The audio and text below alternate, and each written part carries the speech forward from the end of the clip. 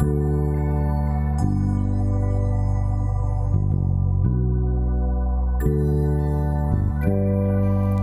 everyone and welcome. My name is Abby Fry. I'm the Communications Manager at Moodle. And today we're going to be exploring the topic of the EdTech market in the US. And I'm pleased that we've got Jonathan Moore, who's the head of Moodle US, here to talk about that with me today. So firstly, hello Jonathan. Hello Abby. Well, Jonathan, you are a great person to have here. I know that you have been a learning technology strategist for over 20 years. You've had so many different roles. In fact, I believe you started your career as Director of Technology in public schools.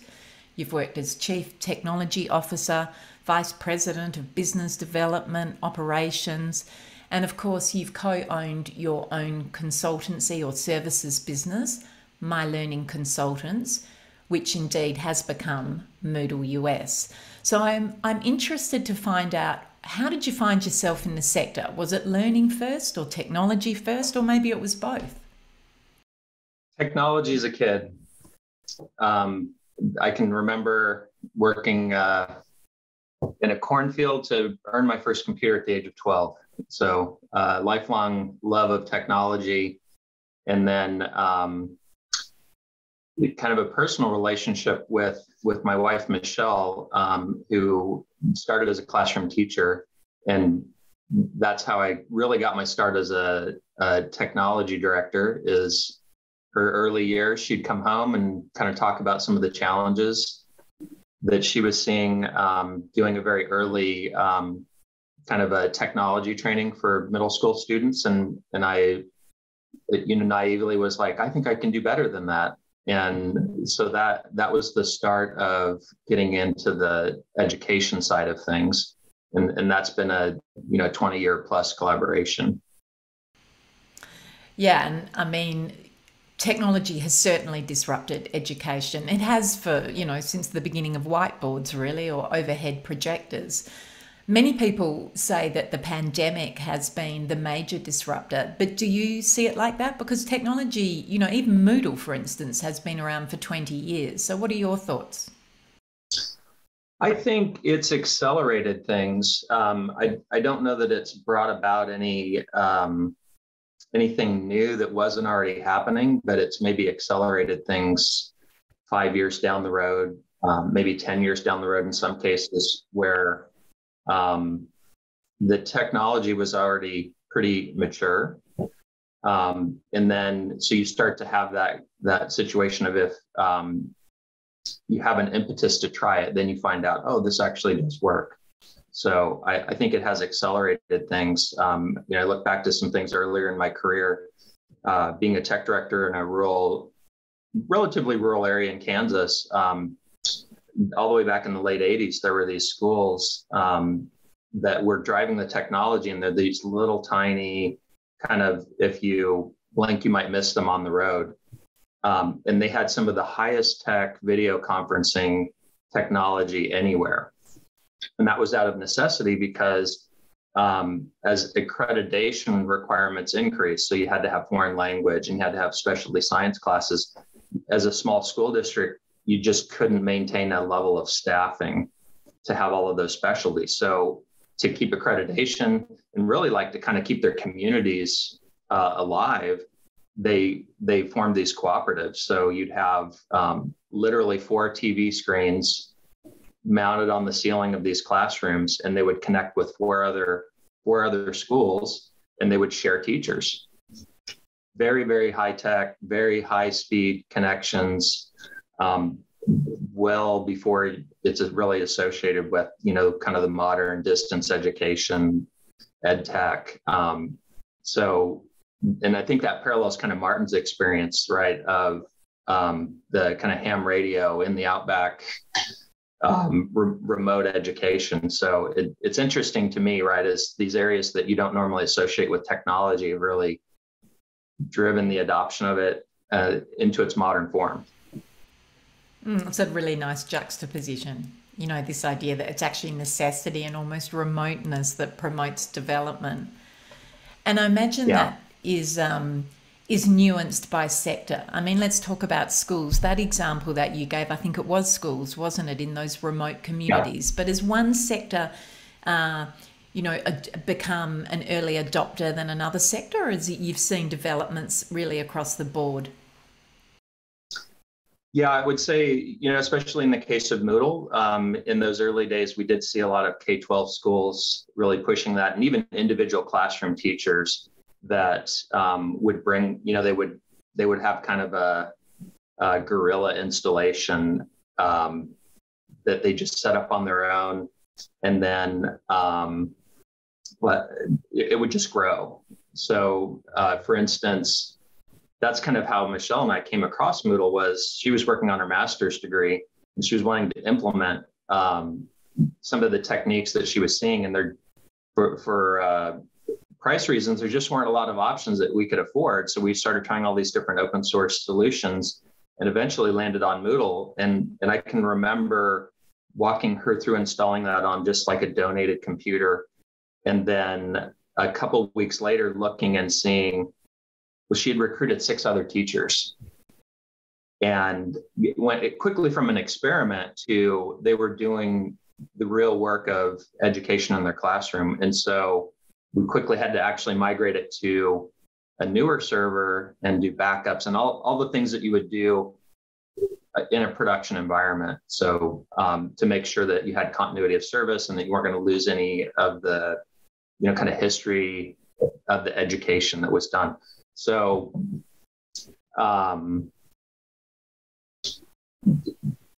definitely saw a lot in K-12 and kind of charter schools, sort of a little bit off the mainstream, but then moved towards the mainstream. And then we saw community colleges tend to be a little bit smaller, a little bit more agile, and also some of those same economics where need to stretch a dollar. So we saw a lot of adoption there. And then as Moodle gained credibility and really like that kind of web delivered distance education gained credibility and some research behind it, then we started to see more of the like university type institutions adopting it. And that those traditional institutions, right, that are slower moving. And then more recently, just huge growth in the business sector and seeing a need for those similar tools. Yeah, amazing. School teachers are, I guess, in the way they're their own bosses often. They're running their own show in their own Yes. classroom. And so that allows them to explore new ideas. Has that really shifted? Has the demands from customers, from your perspective in a service role, changed a lot over time? They really have. I think back to kind of our early years with Moodle, and we would put Michelle on a plane, and Kathy Robeson, another team member, we would put them on planes and send them out to clients. And we did a lot of on-site training, and we also would do things like we would say, 4 months from now, we're going to have a group training session in Atlanta. And we would advertise that we were going to do this group training, and we would send out an educational trainer and then often a technical trainer that would teach Moodle administration. And we'd have 3 days in a hotel. And we might have, 40 participants, group training. And it was very focused on the mechanics, right? Which menus do you click on? How do you set this up? What are the different course creation settings? So it was very focused on the mechanics of how do you use this tool. Now, fast forward to today, there's still a need for training, but we tend to do that more as one-on-one onboardings with a particular organization. And then we really do the training on the parts that they're going to do every day. So there's still a little bit of that mechanical aspect, but less so. And more of the focus is really on what are your organizational goals, what's your budget, and then we'll synthesize based on the best practices that we've gained over time, both through reading research, but also through experience. and we'll try to come up with what's the optimal way of setting this up that factors all three of those in. And then that's the consulting part. And so oftentimes we will be interviewing the client and then saying, well, we're gonna do this particular setting because of this information that you've given us. And it's a one-time thing.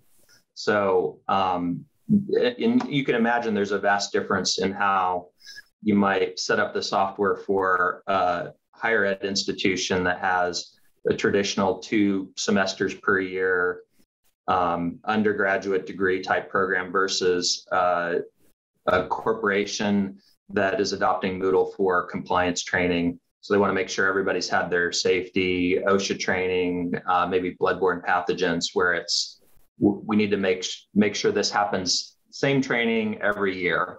And we need to know who hasn't taken this training so we can go and find them and make sure they get it on time. So it's almost as if that simple model from the early days in which you were, one-on-one or in group settings, teaching people quite simply, this is how you use the tools, and from a technical perspective, this is how you set up courses, that has become more complex as time's gone by, and that consulting model's much more sophisticated, where you're working with lots of different people to understand what their goals are. And then it sounds like maybe you map your solution to their needs. Would that be right? That's very much so the case. And some of that even goes all the way back to that experience with the classroom teacher that had the ambition to just go set their own Moodle server up. So learning that even in a situation where it maybe seems like choice is not available, that people will find choices. So that kind of has guided a lot of how we do things, which is really to think about always kind of selling the solution in a way to make sure that it is actually useful to the individuals in that organization. And that's different for every organization. And that's, I think, where Moodle has been really successful, is because it is so flexible. It can be a very different solution for that university versus K-12 school versus, maybe it's a charity organization.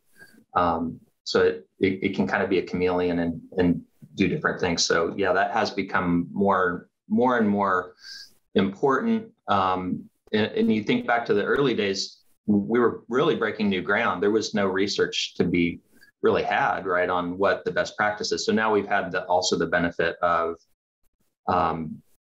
researchers and experience to say, well, if you do this, it's not going to work out as well. But if you do it a little bit differently, then it can be very successful. And I imagine the requirements, so that is nuanced by sector a little bit.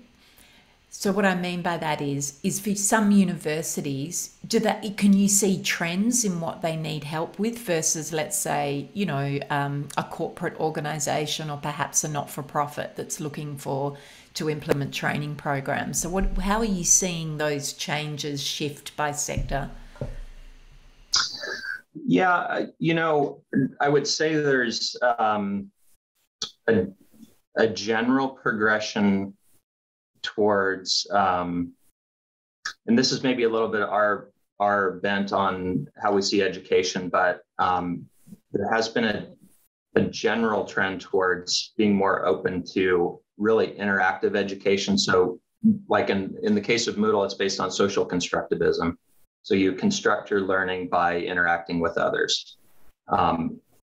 Across the board, I think there's been a growing acknowledgement of the value of that. I would say your traditional educational institutions probably got that sooner than the corporate sector, where corporate sector is a lot driven by that kind of compliance function. And it's really, ticking a legal box off, but we're seeing even in that sector now an acknowledgement that maybe we can get a bit more out of that training than we did previously. So we get the tick box, but also maybe it's a little bit more durable, a little bit more effective in terms of actually changing the behavior of the employee.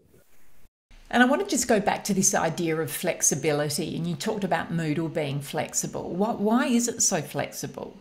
What provides it that flexibility? Yeah, so I think there's a couple things. One is Martin, I think from day one had this. So the M in Moodle used to stand for modular. So kind of from day one, this idea that there would be plugins. And so at a very technical plumbing architectural level, it's built into the system. So it's well designed to be flexible is the first thing. But then you have this also open source aspect of Moodle where if you want to change it, you can. And it's pluggable. So you can do it in a way actually that's very maintainable. So if you want to modify Moodle a little bit, you don't have to take on the heavy workload of maintaining an entire LMS. You can take on a much more manageable part, which is just some very specific bit of functionality. And there is something about the Moodle community, I think it being an educational tool, that it's also always had this really good community and really good documentation. So I think a lot of teachers were really, they felt a lot of very positive feelings around Moodle that it did this thing for them in their classroom and they want to give back. And so, and not all of them, I mean, most teachers are not coders.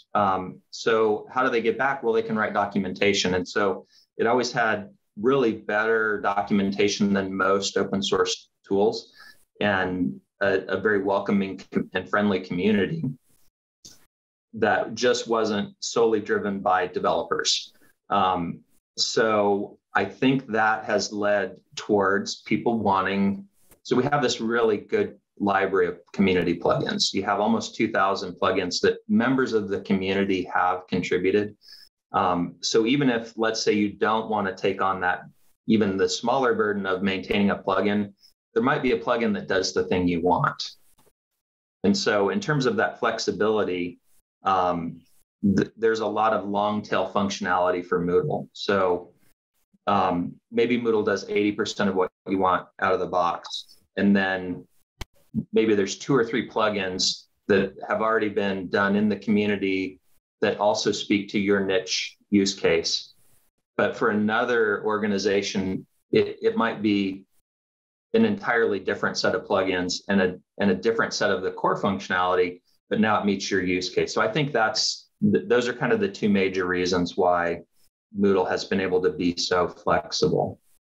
And in the early days, people were attracted by the idea of hosting on premise. Has that shifted over time? It has. And I think a lot of that is a growing awareness that it's easy enough to install any software and run it, but it's not as easy to sort of maintain it. And it's become a bit more of a hostile environment when you think about this as a tool. It's typically put on the internet, and we have a growing awareness of the value of privacy.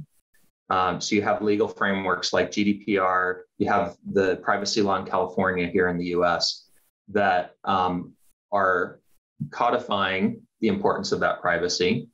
And so the stakes are higher if you don't do it right. And then we're also operating at a larger scale.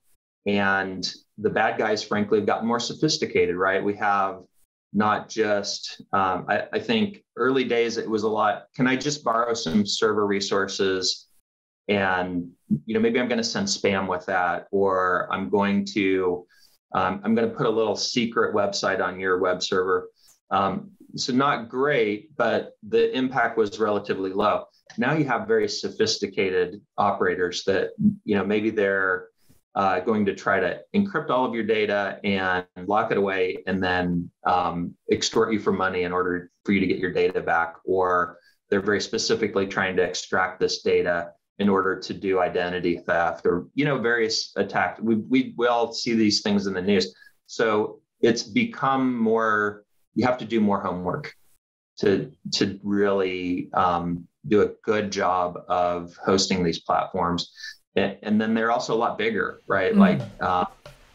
It's not, maybe 10 teachers that came together and they're doing a small little Moodle site. It might be like we were just talking with a entire nation's K-12, so primary, secondary schools. They want to do an implementation for everybody in the country. And that's a little bit coming out of COVID, where they want to supplement the normal classroom, but they want to have a just in case. So they want to be more prepared for the next, whatever it would be that might mean we can't do face-to-face school. That's a very different problem than, I'm going to use an old server that somebody donated from the community, and I'm going to put it up for a couple teachers in one building. So there a lot more technical know-how goes into that than what we did way back in the day. It's like the perfect storm, We've got COVID, so the demands on online systems are much, much bigger, presumably, as more and more learners have come online.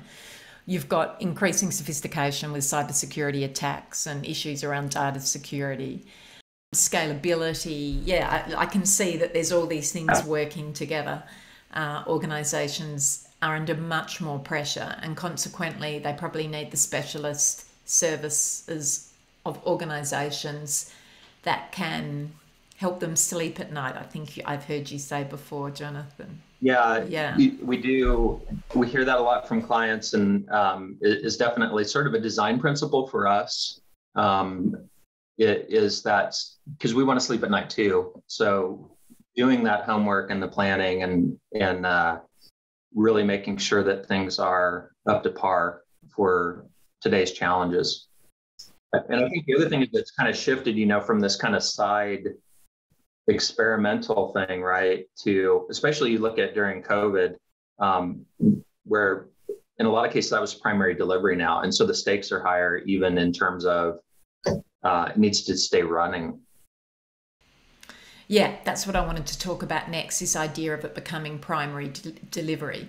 I mean, there has been stigma historically that online learning is lower quality than traditional face-to-face delivery, even though the research would suggest otherwise. I feel like that's shifting, and I'm curious to see if you agree, and if you do, why. Yeah, one of the things I always think of when this topic comes up is you look at how higher ed is ranked in the US, and it's typically a direct result of how many students are turned away. So what is your acceptance rate is often one of the kind of number one factors in how good is this school. And so by definition, it's sort of traditionally been this exclusive operation. And so anytime you have that dynamic and then you have a new thing that comes in that actually broadens the availability, it's perceived as lesser. This is less exclusive. It has to be not as good. So we've had lots of examples over a number of years of where organizations are being successful with online delivery. They're getting good outcomes. There has been academic research done that shows it is equally as effective. And there's also some economic drivers, right, where there's some early adopting organizations that have been very successful in doing that. And so that's gotten the attention of even, a lot of these traditional kind of Ivy League schools, if you will, that they're now doing those same things with online programs. So I think over time, it has become more accepted. And then again, in my own personal cases, I went back to school after I was in the workforce, and I did it online, and it was the only way I could do it with my schedule. So it would have been a choice either to stop a career that was going well, or not be able to progress at an educational level, and simply around just scheduling issues. So I think a lot of, especially in that, I think of the Louisiana Resource Center, that you've interviewed previously, is that's sort of their entire model. And they were able to shift that to a well-designed online program and actually broaden the adults that they were reaching. So same quality level, but take away some barriers so you have higher participation. Absolutely. And I know that you have a team of learning designers, or perhaps you call them instructional designers, as part of your offering. And again, that's the idea of, it's not just the technology, is it? It's pedagogy and technology together. Is that something that's developed over time? Are they a big part of the Moodle US business? It is. I think back to there was a Moodle conference in 2008, and I did a session on basically technical administration of Moodle, and I had a double conference room, standing room only, packed. And it was, one of the biggest draws of this particular conference. And I think it was a point in time, right? Moodle has some traction, it has some maturity, and people wanted to know how to do the technical parts to run it. I can still do that presentation today, but it's not that big of a draw like it was. But if we were to put up one of our learning designers and talk about the,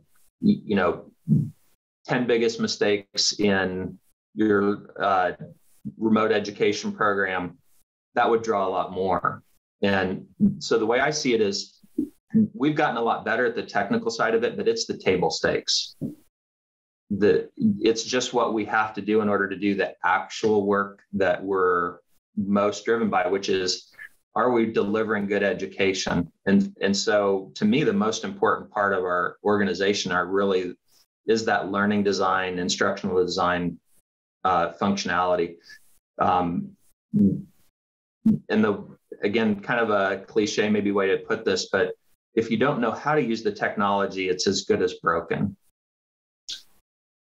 So yeah.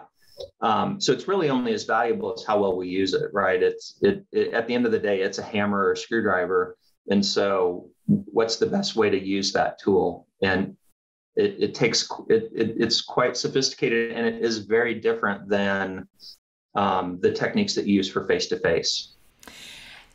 And you've explained to me that over time that customers, and particularly perhaps large customers, whether they're universities, perhaps very big colleges, they have outsourced more of their technical support. Do you think there is now a bit of a move for them to also seek assistance with learning design? I guess if you think about it from their perspective, perhaps that's been a longer journey, because they are after all in the business of education and teaching, and they feel as if, perhaps we've got that covered. But actually, as you say, it's a different skill to know how to take pedagogy into an online environment and do it well. So I'm wondering about that. You've seen this move where people have outsourced more of their technical support, and perhaps now a growing requirement. Okay, we actually need to know how to use these tools well, and we either need to build those skills internally, or perhaps we seek support with, say, your learning design team, for instance.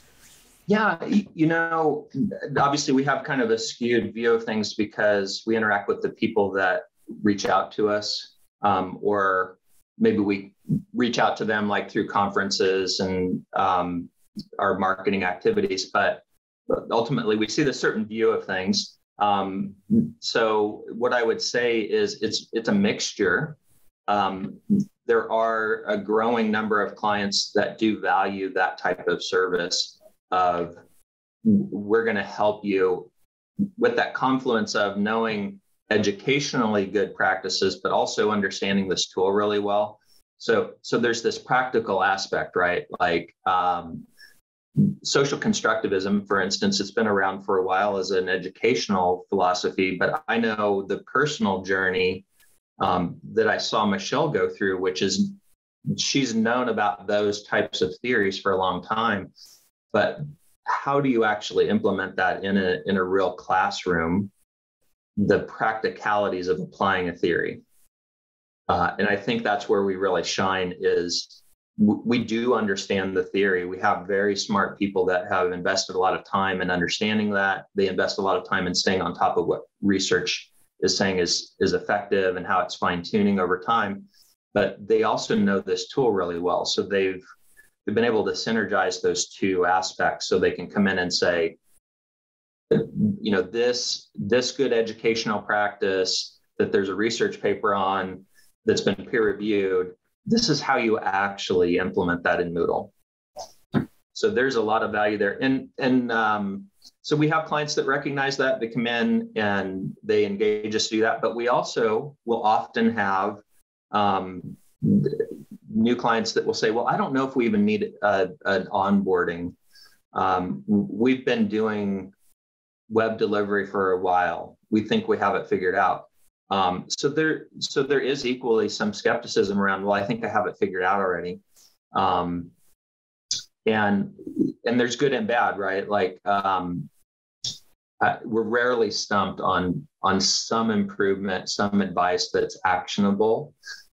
Even when even when you're very good at a thing, having another set of eyes and another perspective to come in and say, well, have you thought about implementing it this different way?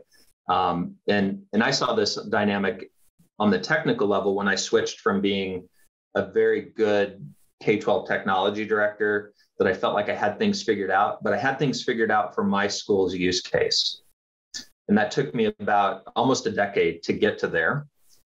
And then when I went over to the kind of Moodle services side, I had to relearn because there were so many different ways that people were using Moodle. And then over time, now I have a broader perspective because I've seen a lot of different ways of doing it. So I think that same thing is the case on the instructional side where, and in fact, we do a lot of even where we might embed a full-time instructional designer in a client organization. And we used to say, well, we'll help you hire somebody. And now we say, actually, that same person is probably going to be more effective as part of our team that is part of a bigger instructional design group and that is also seeing other organizations' implementations because they're, instead of being just the lone designer in a team, they're part of a really dynamic team that has a lot of interaction and they're establishing best practices. So same person, just different environment can be more effective. So I think that's part of the dynamic.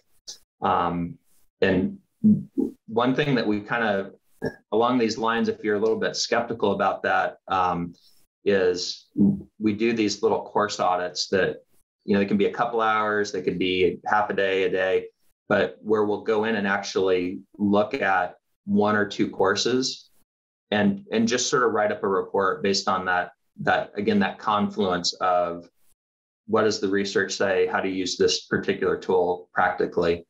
And that's a very kind of a lightweight way to see, am I missing something? Kind of where am I at with this practice?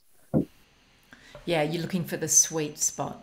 And it's really good. I can see coming in at a micro level and looking at one course that allows you to evidence that. But it is really cerebral. That's a really difficult thing to do, is to understand research and theory and then translate that to a tool. It takes an absolute skill set. I totally support that. That makes a lot of sense to me. And it leads me into thinking about things from the client's perspective, because I can see this idea of, okay, we've got there's two sides of the coins here. If I'm a customer, I've got to choose a technology platform, but I've also got to think about who's going to help me with that platform potentially. And we know the market is huge, $370 billion, I think they estimate it to be worth by 2026. And there's been a huge amount of capital raisings and IPOs. So we know it's growing. you're working with different customers and different sectors. And so I'm interested in understanding what's going on for them internally with their decision-making set. Are you working with similar people in organisations? So, I don't know, in a university, you're working with a vice chancellor or a senior lecturer of a department and the IT manager and a learning technology specialist. How does that work? It's all across the board. In the higher ed sector, it tends to be pretty formalized RFP process, a request for proposals. It's a committee.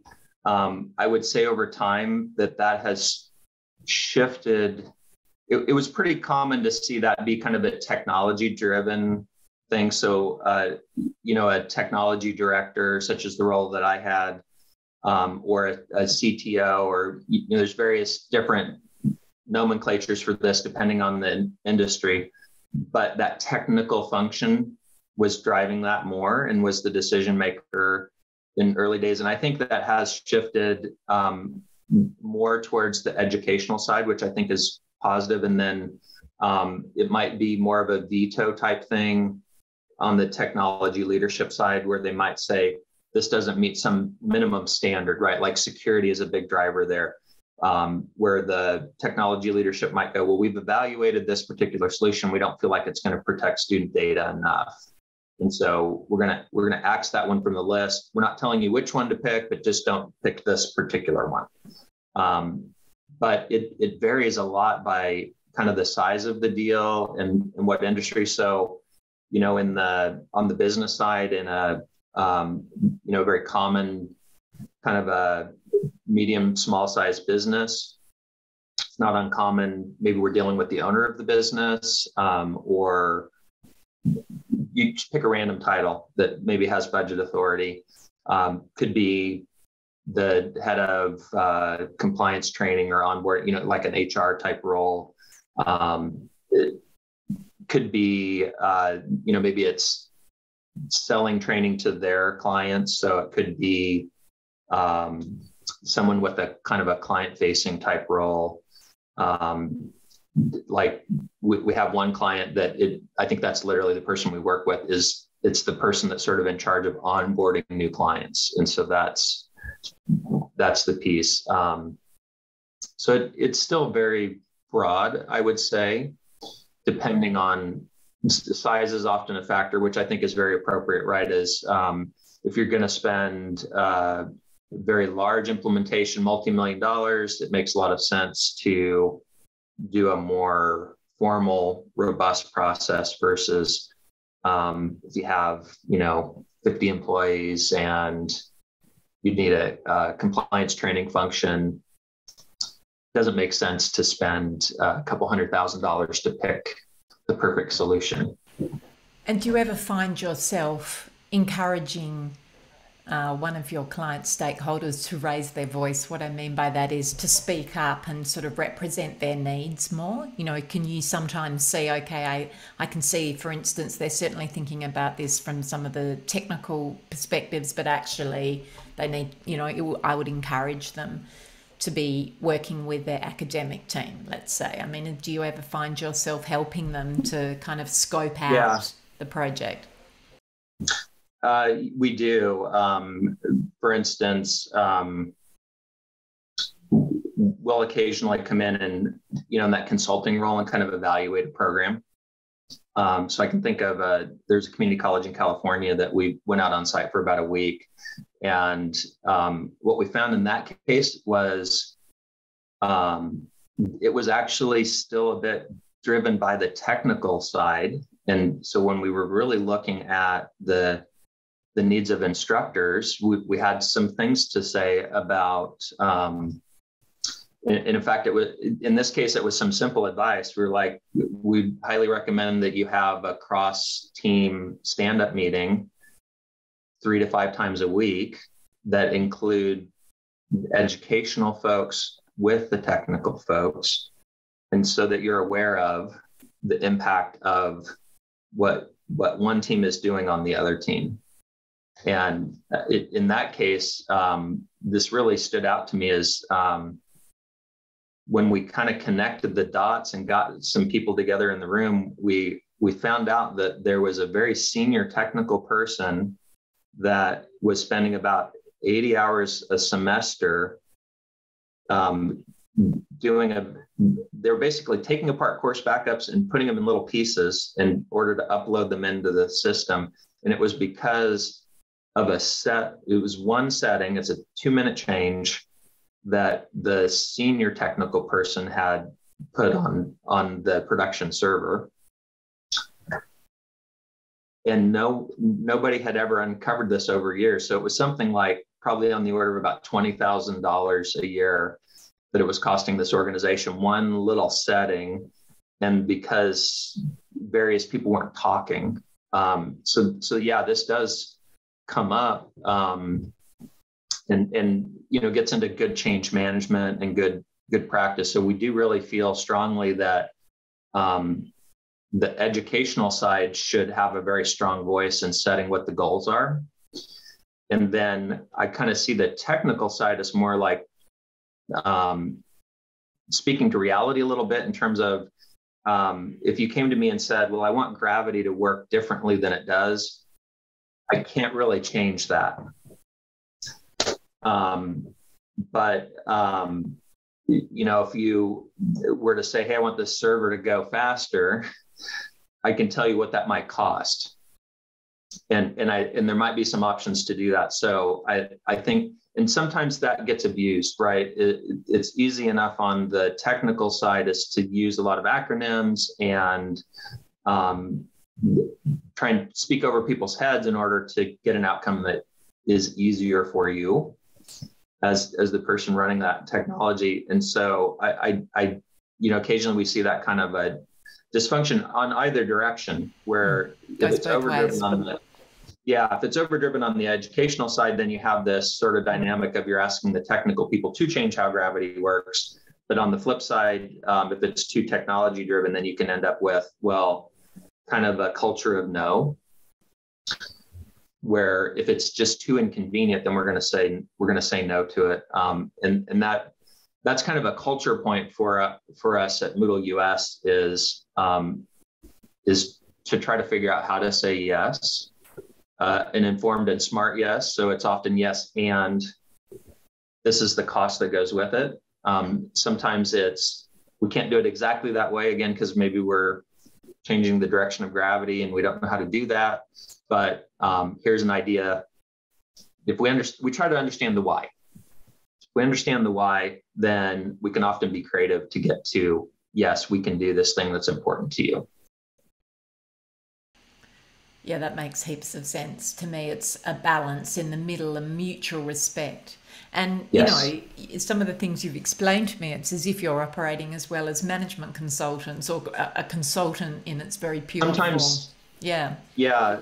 Sometimes we get into that. And some of that is our, personal journey and experience of growing organizations and also seeing a lot of other organizations and what works well and what doesn't work. So as you said earlier, thousands of dollars can be invested, or even millions can be invested in this choice of technology platform and partner. What advice could you give organisations or education institutions that are embarking on that journey? Yeah, well, I'm a huge fan of piloting. I've seen, lots of very well researched kind of procurement processes, and at their extreme, you might see a spreadsheet that has 600 sentence fragments that are different features that you want. And there's a lot of gray area in what is meant by any one of those sentence fragments. And it's very easy to just get a lot of, yes, it does that.